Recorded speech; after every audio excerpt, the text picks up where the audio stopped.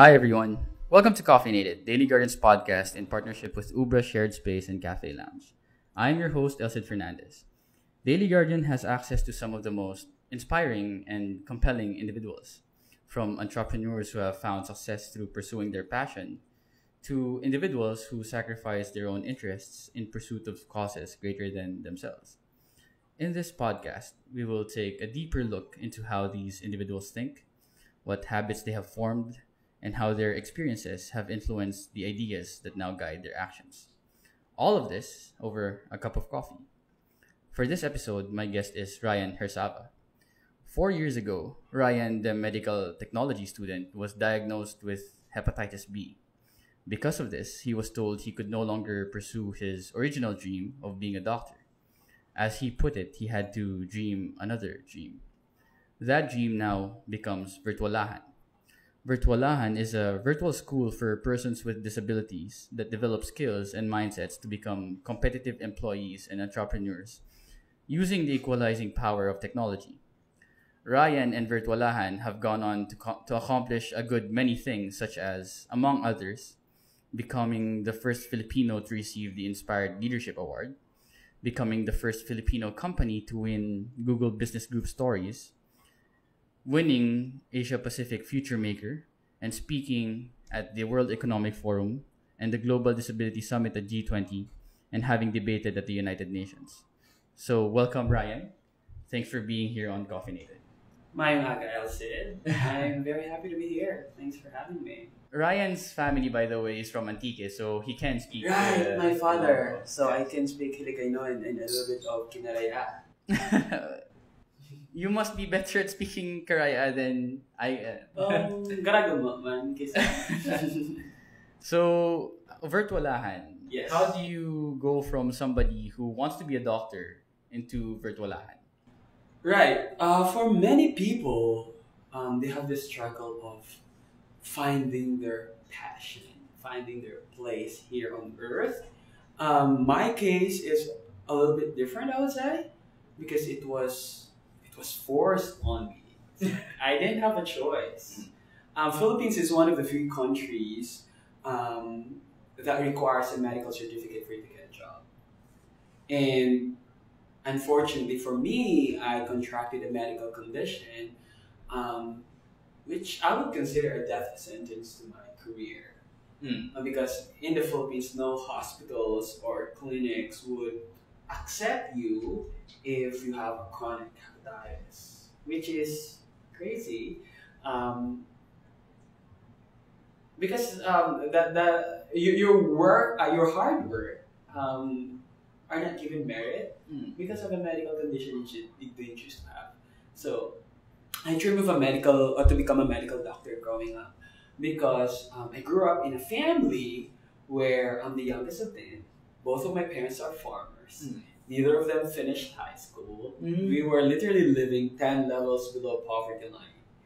And my parents, having not given the opportunity to have education, believed so much in the power of it that they said, like, work hard on the farm, you go do your job, and study hard in school. So I graduated valedictorian in elementary, valedictorian in high school, not necessarily because I'm smart, but because I just didn't have a choice. Yeah, you didn't have a choice because in the Philippines, the public school system, right? Even though it's not costly, it's not necessarily for free, but if you're on top of the class, you get a scholarship. Okay. Right? And so when it's time to decide on which course to take on med school, which is a struggle for many teenagers, I settled on a decision now. I want to become a doctor. Because I want to get myself and my family out of poverty in the noblest way possible. And growing up, my strength is on science. Like, I love science. So to me, it was an easy choice. And the best way to become a medical doctor is to get the best preparatory course for medicine. Yeah. And that's medical technology. And that's actually when I was diagnosed. I was 16 during that time. But I did not fully,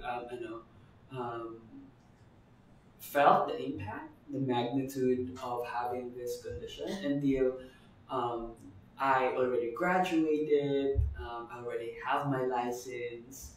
Um, I'm ready to take off with my career, and they said like, sorry, we couldn't employ you. They dismissed you outright. Exactly. And the reason is I mean, there's no policy that protects people like us from social exclusion in the workplace. So technically, we have no fight. We cannot win the battle because we don't have enough ammunition on our side. And because nobody decided to employ me, I decided to employ myself and started Virtualahan itself. But like, you wanted to be a doctor, right? So how did you Yes. discover the passion to want to start up Virtualahan and train persons with disabilities? Well, because the idea is like, if Ryan is rejected from job with all his credentials, with all the job offers he received, what about other people who have the same condition as me who necessarily don't have those credentials? How deep is the level of discrimination they actually experience? And that's the same reality shared by persons with physical, psychosocial disability as well. This social exclusion in the workplace is costing our society $1.3 trillion annual loss in GDP. That's how much economic loss we're having.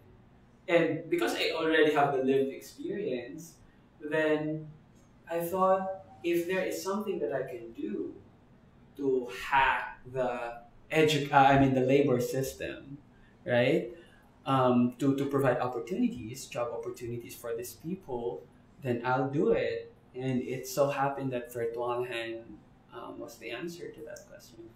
So you've experienced this difficult phase of your life where although you appeared to be brilliant, you appeared to be doing well in your studies and preparing yourself, setting yourself up for a good future, then suddenly all of that just collapses. Like, can you tell us about how you felt? What was the process from recovering from having your entire future plan destroyed and then getting back up? Right. I mean, like, I don't want this episode to sound like it's an MMK episode because we don't want that necessarily. But as a human being, right? Like, I think you don't need to further elaborate how devastating that feeling is. But I felt what is interesting about my case is that I have to handle it by myself. My family has no idea about my condition. I only told people about my condition and the real reason why I started Virtualahan on Virtualahan's first anniversary. Okay. When Virtualahan turned 1 and we have some level of success already, that's when I told them. It's like very emotional moment. That like the real reason why I started Virtualahan is because of this. So yeah, it was devastating. It was 5 years of denying that you don't have that condition. It's 5 years of like hiding. It's 5 years of severe depression, I would say. Yeah, I was diagnosed after that. And then did you just decide to get back up? Like, were there people who helped you? Were there... It's not like one day you wake up and you have this brilliant idea. Right? So like, I think it's a fantasy to say that like you wake up and then suddenly you become an entrepreneur. It definitely is a process. Since I was a kid, and yeah, I was telling you this earlier before we started that it takes a village to raise a child. right. That's super overrated statement, but it's still super applicable. Yeah, there's so many people that helped me on that way, and like and inspired me. Other than just like myself and having the lived experience, right? Um, yeah. So like since Virtualahan is all about education and coaching and mentorship, like can you tell us about your process about being a mentee prior, like having no choice in your mentors, and now being a mentor yourself? That's interesting because if there's one factor I would consider that contributed to the success of Virtualan right now, it is because of the mentors that we have inside the organization. But what shaped us at the very beginning at Virtualan, I have a friend, his name is Fabian. And Fabian is the first person I pitched Virtualahan to. It's like, I have this crazy idea. I want to venture into this. Can you listen to me? He's my roommate during that time when we're doing the BPI-CNAG first cohort in Ateneo. And he loved the idea. Virtualahan as an original concept, we just want to be an alternative school for adults to directly find employment before it actually turned to what Virtualahan is now. And on the question of like how the transformation happened from being a mentee to now mentoring other people. I'm 26. I would say I'm a little bit young to become a mentor, I would say. But that's one myth I would like to bust because people think you need to find mentors who necessarily older than you. By number. Yes, by number. Right? Yes, not by, just exactly, not by experience, not by maturity. And I was lucky to be deeply connected with people like Coach Christian, for example. He's my mentor from Germany. I studied social entrepreneurship at the Do School in Berlin in 2016 when Virtualahan was just 3 months old. And the mindset that was given to us is during this experience, find a mentor who is already living the life that you want to live, like the life that you can only dream of. And when Coach Christian stepped into the room and shared his story, I was like, this guy. That's your mentor. Yeah, it's almost like dating part. It's like you know exactly you want this person, and I'm shameless. After he did his workshop, I'm shameless. I pulled him in a corner and says like, Chris, I was taught that like I need to find a mentor that is already living the life that I want to live, and I want you to be my mentor. That's like my first mentor proposal. And then he said yes. He was caught off guard because nobody, even though he's mentoring a lot of people already prior to me, but like nobody reached out to him. Somebody he didn't even know. Right. Just suddenly. In that intimate level, we're like, I was that serious, looking him straight in the eyes. And he says like, okay, but you be the driver. That's what he says. It's like, what do you mean by that? It's like, in order for this mentorship to work, you be the driver. I'll be on the passenger seat. So you decide how you want to navigate this mentorship journey. And it started that way. We started with, because he lives in Germany, I live here in the Philippines. There's a lot of cultural norms you have to break. And it started just like me asking questions to now me spending like 4 to 6 weeks in his house, in his family, sitting down in his meetings, shadowing him in everything that he is doing, consulting to him in every big decisions I need to make. At Virtualahan, he writes me a lot of recommendation letters in many of the fellowship programs I'm interested to apply. And he has become from mentor to a friend to almost a father to me already, that inspired me to like, if I have the ability to shape another person's dream, I would take that opportunity. And that's actually very interesting, right? Because that sort of culture doesn't seem to exist in the Philippines, Right. right? This formal asking a person to be a mentor, and then having him teach you the way he lives and letting you shadow him, for example, Right. that would be fairly strange in the Philippines, and but yet, Yes, it's unusual. If we can use the word, and there's no template yes, to use. So it was difficult. It was difficult for me, but also the opportunity because there is no social contract like a mentor-mentee that is established here in the Philippines. So I have the freedom to shape that the way I want it, right? yeah, And that actually gave me the opportunity to not just find one mentor, two mentors, three, four, five, but mentors in every aspect of like my business and my personal and professional development that I thought would be relevant to me. Um, and yeah, just being, we don't have that culture, but Filipinos generally, I would say, we're kapal yung mukha natin. We're courageous at the same time, and we're very social.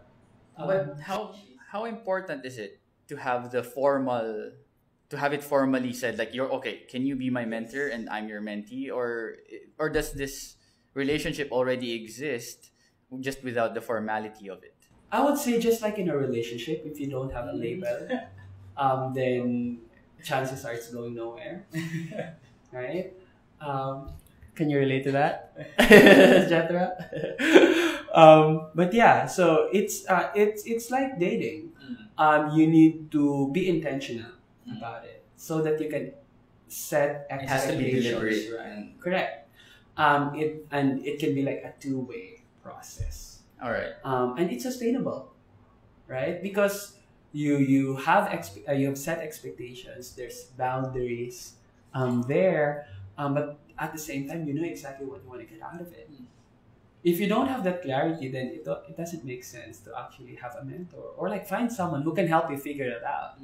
so have you had that experience where somebody literally asked you to be their mentor? Yes, surprisingly many times, like random people send me messages in Facebook to ask me or send me emails in LinkedIn and all. Because I speak to several events and I love speaking in front of young people. And you always encourage them to find mentors. Well, not necessarily, but I always encourage them to make their, like, I always ask the question, what is your impossible? Because I have overcome so many impossibles in my life. Like, to me, growing up, my impossible is getting a new pair of slippers, right? Okay. Because you can only get a new Yeah. pair of slippers. But like, especially now, talking about, one thing I'm very curious when I ask people is like, let's check your privilege at this point. In a scale of 1 to 10, how privileged you are. And for these people who are actively looking for mentors, these are people who are from privileged background, who doesn't necessarily need to go through a lot of pain and have the and have the opportunity to just like live the life that they want to live, but are lost, Okay. right? So, maybe you need a life coach, not a mentor. There are several cases of those. What's the difference though between a mentor and a life coach? A life coach is more of you navigating your life. Your mentor is not meant to decide on things, or like life coach as well. But like life coach, you are paying that person to help you answer questions about your life that is very difficult for you. And then you can make decisions based on your answers. It's more of like an alternative to your therapist, Okay. right? And your counselors. Mentors, on the other hand, mentors are like your godfathers, but on a very specific field Okay. in your life. Like, for example, Coach Christian as my mentor, is helping me so much in my professional growth in the business, especially the tech side, because he's a tech person. All right. But I don't ask advice from him if I have problems with my love life or my family, for example. Right? But like he's become your friend now though, so Yes. hasn't it evolved to you having to I talking mean- to him with your love life? No, no, because again, you need to set boundaries to people, and this is one thing you need to acknowledge, right? Like, you need to be very respectful in drawing the line to your mentors. You need to make sure that, like, when they mentor you, they're not just giving time and energy towards you; they're investing in you. So you need to make sure that that investment is actually worth it. So you don't want to waste their time like talking about stuff like this especially if it's in a formal mentorship type of relationship, right? So you need to be very strategic on that. Otherwise, it's not gonna work. And have mentors I had in the future who's like, Ryan, you've reached the point where you no longer need me as a mentor, so I'm stepping out. All right. But there's this attitude, or let's say characteristic, that young people have, right? Like they want to be mentored, but there are some hard things that you'll hear throughout this mentorship, right? Like maybe things that you don't want to hear, but they have to be said to you. Things that you're not patient about learning, or not really not receptive of. But how would you navigate through this idea, or how would you take it then as a mentee, since these are things that you really don't want to hear necessarily? Yes, don't take it personally. Okay. Because it's not about you. It it's not gonna define you as a person if you receive those criticisms.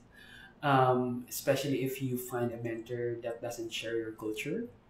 Right. My coach Christian is German, so by nature the way he communicates is very honest, transparent, direct, and efficient, right? And you need to be comfortable with that.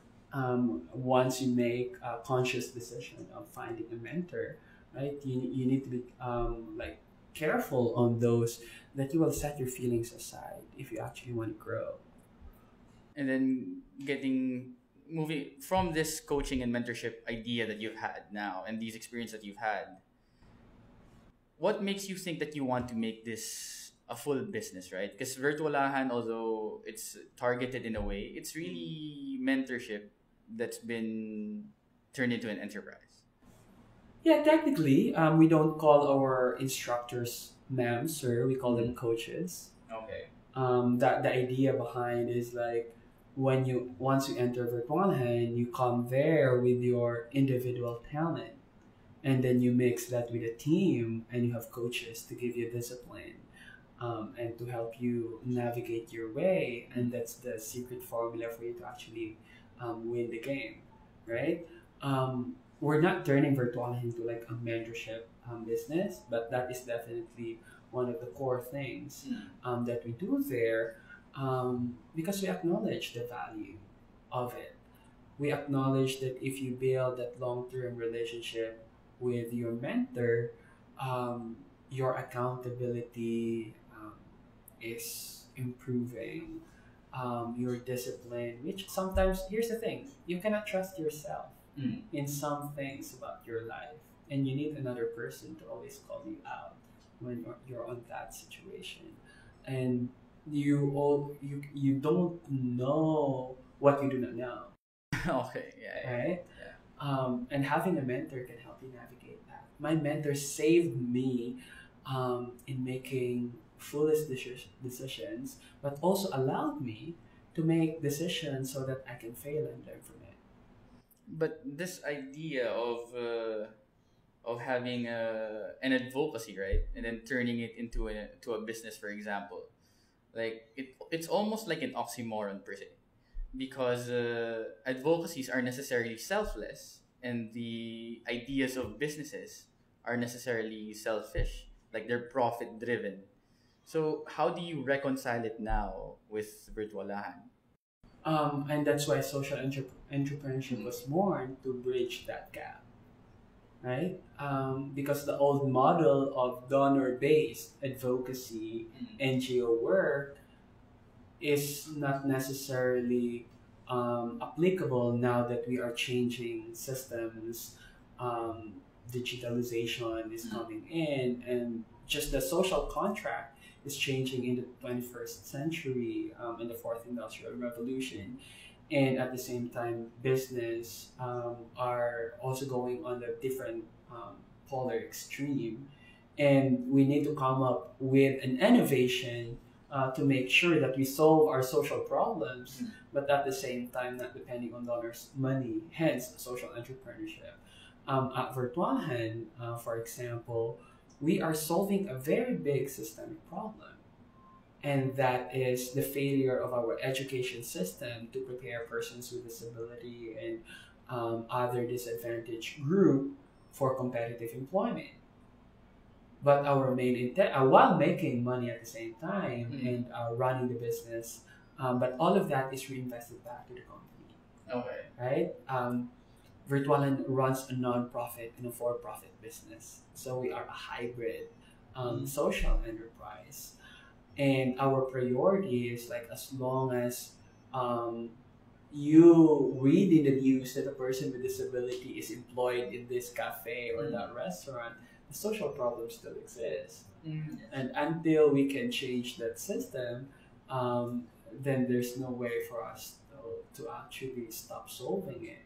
And it's only gonna evolve into something different over time. But if you can create a model where you prioritize impact over profit without compromising business interests, then hopefully that will make our cliche dream of making this world a better place. Yeah. This is actually an interesting topic for me, especially with the coaching and mentorship idea of it. Because when I think about it, if I were to apply it to myself, right, I can't pinpoint a single person that is necessarily my mentor.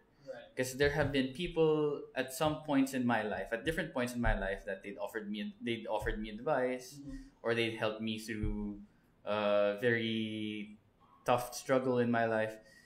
But it's like, I can't think of anyone who I'd personally ask, can you be my mentor?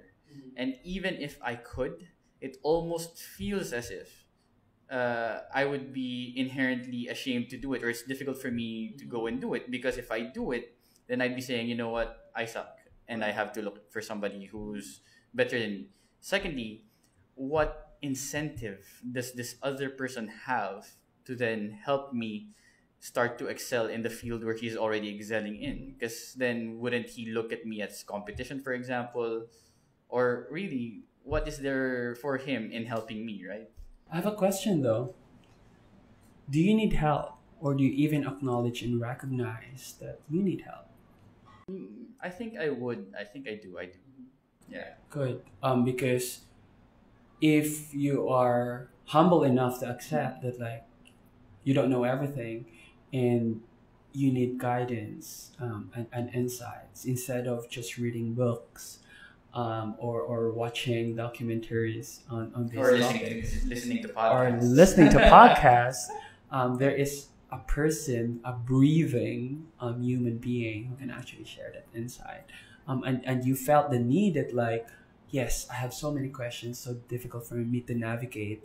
And I can get random advices from people, but you can never experience the impact of mentorship unless you actually commit to the whole experience, and you are intentional about it. And then your question about, like, yeah, what's in it for the mentor, right? And I've asked those questions to my mentor, and they've given me like euphemistic answer, but they also given me, I teach you. yeah, because like, believe it or not, like, one of my mentor, he told me, it's like, Ryan, you are already making the impact that I could only wish. So if there's a way for me to contribute to that impact, I will do my best in my capacity to support you. Because you are there on the ground. I might be sitting on top of 150,000 employees, right? But you are there on the ground. What does Christian do, by the way? So Coach Christian is an entrepreneur himself. He is a CEO of one big company in Germany, has sold so many startups. He's an impact investor, an angel investor himself. So he has a lot of experience on this. Okay. So now what he gets from it is it's like his impact is through you, something like that. Yes. He believes so much on this on the problem that we're solving, in the solution that we do, and at the same time, he learns from it. It's changing his perspective as a tech business person, as a serial entrepreneur, into turning it into something that he knows he's doing good. He's providing jobs to people and all, but something more meaningful than that. Is this culture of mentorship, is this something that's new? Would we be surprised to find that if we actually formally asked somebody to mentor us, would it be something that would our fear that we'd just be rejected outright, would it be unfounded, or is it like something that it's a movement that's spreading slowly through people who have gone through mentorship? Mentorship is as old as dating. Okay. It has been there. We just haven't tapped into its potential intentionally. Okay. And yes, you'll get rejections, just like in dating. And you'll go through a phase where it's not a perfect match, and that's okay. And there are several occasions where that mentorship will not work. And you need to be very careful with that. I think that the best comparison really is like dating, right? Because mentorship, mentors have the power to influence you, the way you think, the way you behave, right? They have the power to do that. And just like in a bad relationship, for example, if you are in a toxic relationship, you become a toxic person. That's not necessarily healthy. And I would say that's the same for mentorship. So now we're going to take a break, but after the break, we're going to talk about Philippines and Virtualahan and how it hopes to reshape the landscape for persons with disabilities. So people are finding ways on how to make it more attractive to the markets they're serving, considering that, like, if I'm a freelancer right now and I don't have internet at home and I need to find a space where I can actually work and be productive, I have too many options already. So it's like a restaurant, it's like a bake shop type of industry where you really need to be creative and innovative. So what do you feel like, where do you position Ubra in that? Well, for me, for in example, Iloilo context. Yeah, in the Iloilo context, I think Ubra is just so premium. Like it feels like it's premium. It feels like it's not really for students. It feels like it's for young professionals. Is it a good or a bad thing? I think that it narrows down your market, but it also targets it really well. Like you can hold meetings here, you can hold conferences here, and the understanding is that I like the whole plans in the office thing, plans in the workplace thing, and it's like it facilitates this idea that it's natural to work here, which Why is do you what think I it's like. called Uber? Ubra is an well, actually I'm not from Ubra, but what I know is that Ubra is an Ilonggo word. Ubra is work in Ilonggo, so it's like really about for the working class. Exactly. So the concept is for people to actually work and be productive. I can't speak for Ubra, but that's how I That's how you understood it. that's how I understand it.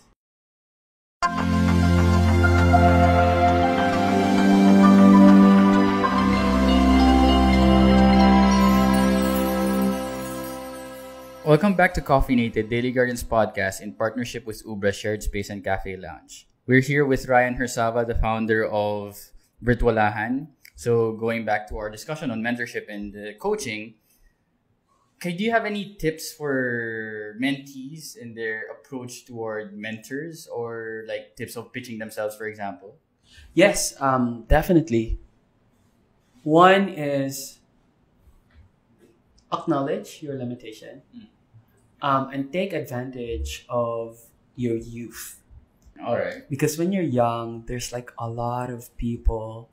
You're like a magnet for many experienced entrepreneurs and business leaders to actually nurture. Because for many of these mentors, especially in the entrep world, they like to leave a legacy.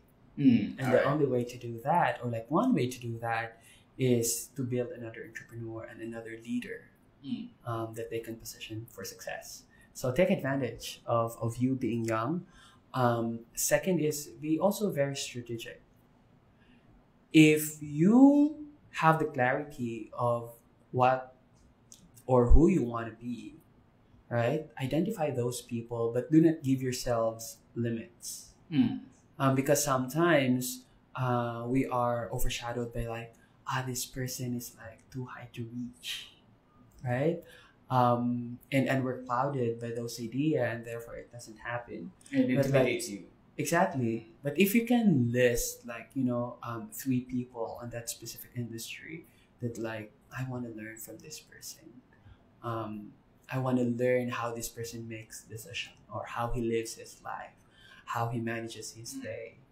Then list those people and find opportunity. You'll be surprised into how technology can just easily connect people. Early this morning, I'll give you an example. There's one SDG champion appointed by Antonio Gutierrez, the Secretary General himself. He only appointed like 17 of those, and many of them are prime ministers of countries. But there is this one particular person who is on my SDG on economic growth. And like I really wanted to be connected with her. Okay. And I tagged her in an article and then added her in Facebook. And 10-15 minutes after, she accepted my friend request. And then there you go. We're connected, and I have a direct access to her already. So, and it didn't take a lot to actually do that. So, principle of hustling, right? Okay. Yeah. But do not overwhelm yourself as well, because mentorship is relationship building, and relationship takes so much of you. It requires commitment, it requires honesty, it requires loyalty, the level of respect. It's an investment on your end as much as it is an investment for that another person. And if you're willing to go on a journey together, but if you yourself cannot commit to that, then don't do it. What else? Make sure that you communicate well. And you manage that communications, especially the channel of communication. Some people are comfortable meeting in person versus Skype or versus email. Some person are not willing to share their personal Facebook, and you shouldn't be offended if they decide to withhold information from you, for example. But also break the barrier, just like the mindset. Break that mindset that it's not possible for you. That's not reachable. Yes. And it's not something that is, is worth for you to actually pursue, because it benefits you more than it benefits the mentor. Okay. Yes. And organically, you will turn out to be, because you receive too much help. And for many of these mentors, that's the same experience they have. When they were just starting, when they were young and have very little experience, so many people helped them and contributed to their success that you organically feel that like you have to pay that back. And you have to invest in another person's dream. And that's just the whole cycle. of like this mentorship process? For Iloilo, for example, there is an interesting dichotomy between business owners, right? Because we just did Innovate Iloilo actually with the Global Shapers. Right. And what I found is that there is almost an extremes with the business owners. It's either it's a mom and pop shop, like these are the younger generation is taking over from the parents, and so they have mentors which are their parents, right? And also there are several businesses that are startups that they only have each other to rely on, not necessarily a mentor. Now, Daily Guardian, for example, is kind of in a unique situation because we have our father, who is our publisher, who necessarily is gone on leave and now is almost not hands-on with the paper anymore. And at the same time, we are trying to innovate as much as possible the media industry that's already outdated in Iloilo. So because in Iloilo we're innovating, we are a mom and pop shop, while at the same time we don't have a model to follow or necessarily a mentor because we're doing so many things like trying to become more technologically advanced and becoming more digital. So like this culture now is quite different to navigate as a person who's just starting up a business. It's either you have somebody to follow or you're just thrown out into the sea and having to swim to shore at night by yourself. Yeah, totally. One is the dynamics in mentorship, especially in business, is different, especially if you are related. Because there are sometimes too much familiarity. Two, there's like a lot of social norms that you need to abide to. So you don't get the full experience of mentorship. I'm not saying it's necessarily like bad, but there is a space in the mentorship spectrum for those type of mentorship. But if you are looking for like a mentor that can help you in navigating your professional career, I would say find a person that is not directly personally related. Because there's a relationship outside the mentorship, not so it blurs the lines. But also that person don't have a background of you, and therefore can offer fresh perspectives without judgment. Right. And that's why the person is more helpful over a person that knows you for a certain period of time already, like since you were a kid, for example, and have a lot of assumptions at the back of their head. And with that dynamics, for example, in family-owned business, chances are they would rather mentor those people who are not part of their family versus those people. And not in like it's vice versa. Those people are part of their family are receiving mentorship from either like another family business and all. But I would say, regardless of situation, business environment, and social dynamics, mentorship is like dating. Right, like you don't date your cousins or your brothers and your sisters. I'm learning a lot about dating. I'm a matchmaker. But also it shouldn't be forced. All right. That mentorship connection, it's there or it's not there. Just like love, it's either there or it's not there. I don't know how best to explain it because, just like I said, we don't have a template for it. But number one, you just need to go out there and make people fall in love with your vision and make people see that. And if it's almost raising an investment, but only this time you're raising an investment for yourself and not necessarily for a company. And you need to reach the point where you're actually investable already. Yeah. That at least you have proven something for the people to say it's like, okay, you're worth my time and you're worth my energy. But you need to go out there, show up, and find proactively find those people you want to share the journey with and take a chance or two. Here's an interesting, how do you draw the line between being an innovator and being a mentee? Because I always say to myself, if you want to go somewhere, find somebody who has already gone there and gone back. But if you ask him, he'll give you the same route that he took, right? Generally speaking. But how do you then try to innovate that and progress from that? If you're listening to somebody's experience, for example, or am I looking at mentorship a little bit too I can narrow? only speak from my experience, but in mentorship, make sure that you're always the one who's on the steering wheel.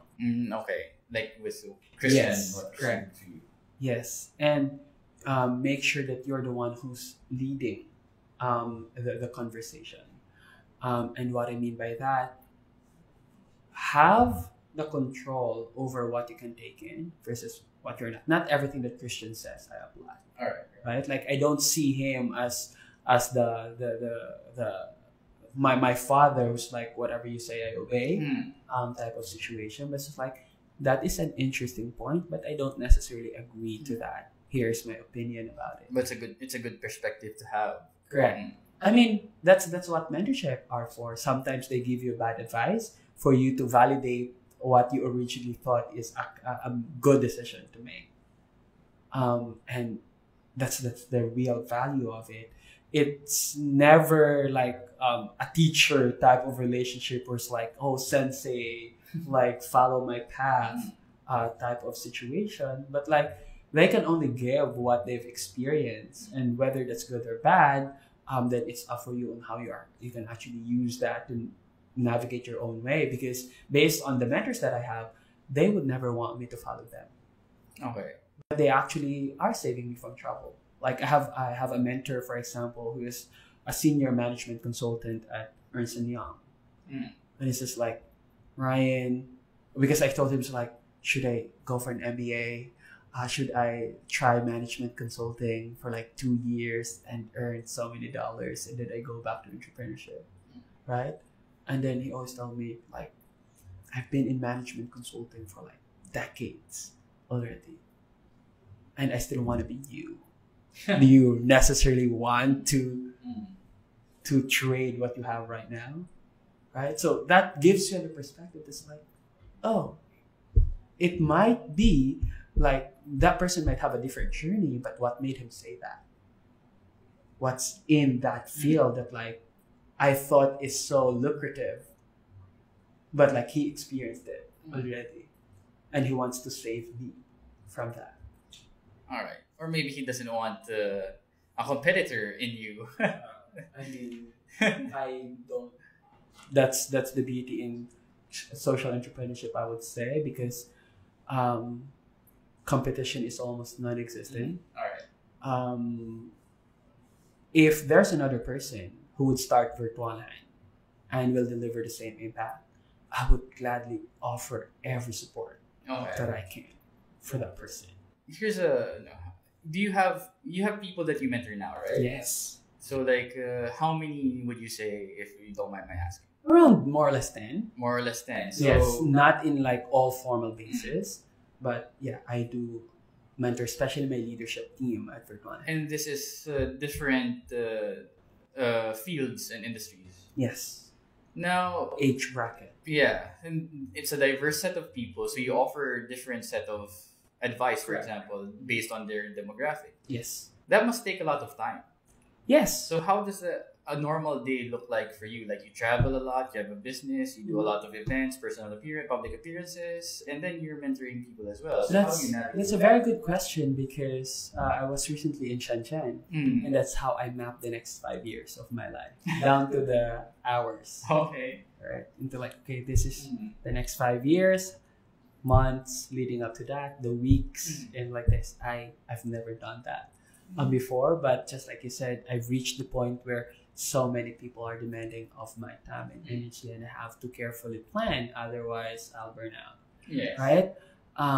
How do I do that is by being very strategic, and like being very intentional and setting time on that. For example, my Friday would always be non-Virtualahan related. That's like my Okay. extracurricular. It's your fun day. Right. So, because other than Virtualahan, I have Go Viral, I have Activating Rural Changemaker, I have another biotech company. I'm investing in our farm, for example. So there's so many things going on, and I have like side passions of like Okay. this mentorship and all. But considering that, like, okay, I have 2 hours a week. How do I want to maximize that for people to, like, harvest knowledge? And how I do it is I normally do town halls among the Okay. people that needs my insights, and like have them throw questions at me, like all Yeah. of questions that they can throw at that point, get insights. But as well as, just like you said, all my speaking engagement is tailored upon people to indirectly get mentorship from me based out of my experience. And like opportunities like this, all the media interview, all the Yes. podcasts. It also maximizes your impact. Correct. But for those like more or less 10 people that I'm mentoring, I have set like specific expectations to them. Like one person I'm mentoring, he's 16 years old, right? And what I want, like what he needs help from me is like he needs to become a better communicator, and he wants to use that as a tool to become a better leader. So I would share all the YouTube channels I follow too. Like if I have an article that like I think this is super helpful for that. Here, one last tip that I would say is like be a person that is always the top of mind of your mentors and your potential mentor. All right. If you establish yourself in like that industry, people would automatically like send you resources, nominate you for awards or this, like without you even knowing it, because you become their top of mind. Yes. And that, if you can narrow that down, that's like on the quality of your conversations you have with people. Like the quality of conversation I'm having with you now is the same quality of conversation if I talk to my 5-year-old niece or my 17-year-old nephew, or when I talk to the United Nations and I talk to the senator or the president, right? And if you maintain that level of engagement and just the authentic version of you, and maintaining that quality, you will establish yourself. And suddenly, like, oh, you think about disability, you think about hepatitis, you think about social entrepreneurship or leadership or people getting out of poverty, right? There's like at least one line. So it's like if you do a Google search in your own mind, what comes up is always like what keywords would describe you and your career and your path, and like you become always the top on search. And so it sounds a lot like branding yourself, right? And positioning yourself. Yes, personal branding is a big component towards it. But to be honest, I did not intentionally develop a personal brand. I was just wanted to fulfill your advocacy, your goals, and Right. then it came out like that. Maybe I was fortunately, was put in a situation where I had to go through much difficulty, and after I surpassed and survived all those, it became a beautiful story to tell, right? Yes. And people like wanted to hear those stories, and so therefore they're like attracted to that. You become a magnet for like how do you do this, and like people are curious and always pick your brain. But at the same time, how can I support you better? How can I make sure that you deliver the most impact? How can I make sure that you are in a global stage and other young people can use you as a model, so that if they do that, we can build more leaders and entrepreneurs, and that's the fastest way to make this world a better place. Like all those personal visions they have for themselves, and you simply is one instrument they can that they see. All right. So thank you, Ryan, for coming on Coffeenated. Thank you so much for your time. I know that we are already taking so much of it already. So thank you so much, and we hope you the best on your. Thank you. And damo din niya salamat. Magbalik pa ko din sa iyo.